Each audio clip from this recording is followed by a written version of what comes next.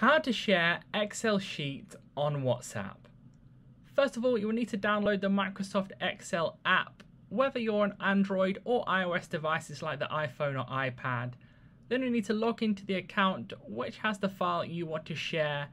Then once you've logged in, go ahead and click on the three little dots on the file you wish to share. Then that's going to bring up something which looks like this, where you'll see the share button at the top. Click on that share button. Next, you'll want to click on send a copy. Then you should see towards the bottom of the screen, it pops out of all the apps. Scroll along until you can see WhatsApp.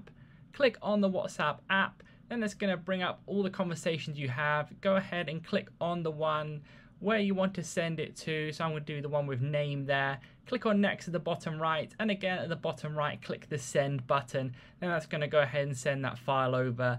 Also, another way of doing this is actually being within the Microsoft Excel spreadsheet itself. So as in, I'm going to click the +1 here, click on a blank document here. Then within the actual Microsoft Excel, what you want to do is again click the three little dots at the top right hand corner there. Then click send a copy within there, and then again click the WhatsApp app, and then you'll be able to send it to the group chat or just another individual person.